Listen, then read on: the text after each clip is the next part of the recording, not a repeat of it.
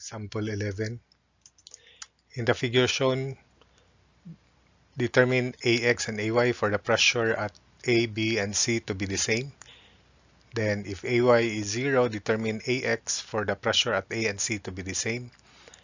Then if AX is 4.5 meters per second square, determine the positive value of AY for the pressure at A and C to be the same. So for the first, let's look at the figure. We know that the pressure at A is always 0.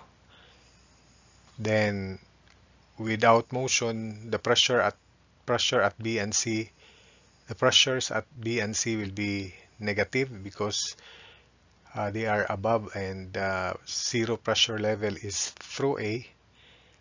So for them to be the same, all the three to be the same, AX should be 0 because it can affect the surface of equal pressure, and AY should be negative of G for it to be the same. So pressure at A is always 0. So therefore AX must be 0 so that it cannot affect the surface, which will not make all the pressure at A, B, and C to be the same. So the analysis is AY should be 0 so that the pressure at B and C will be 0. So to prove that the pressure at B and C will also be 0 if AY is negative G rather, then the pressure at B is specific weight of water 9.81. This is 0.5. So it is above. So 9.81 times negative 0.5 times quantity 1 plus AY over G. But AY should be negative G, so that 1 plus negative G over G is 0.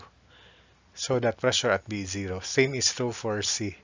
9.81 times negative 0.5 times 1 minus 1 plus negative G over G. So that's why it's 0. So the answer AX is 0 and AY is negative G. For the second question, for the pressure at A and C to be the same, because the pressure at A is always 0 because it is exposed to the atmosphere, the surface, imaginary surface, should cross C also so that the pressure at C will be 0, like that. So we will call the angle here as theta. So tangent theta is AX over G, and it is also equal to 0.5. This is 0.5 over 1.5. So AX therefore is G over 3, or 9.81 over 3. So AX is 3.27 meters per second square. And finally, for 11.3, if AX is 4.5 meters per second square, determine the positive value of AY for the pressure at A and C to be the same. So still because there is AY and we're looking for the positive value, this is still the resulting surface, so that the pressure at C is 0. So there's no head.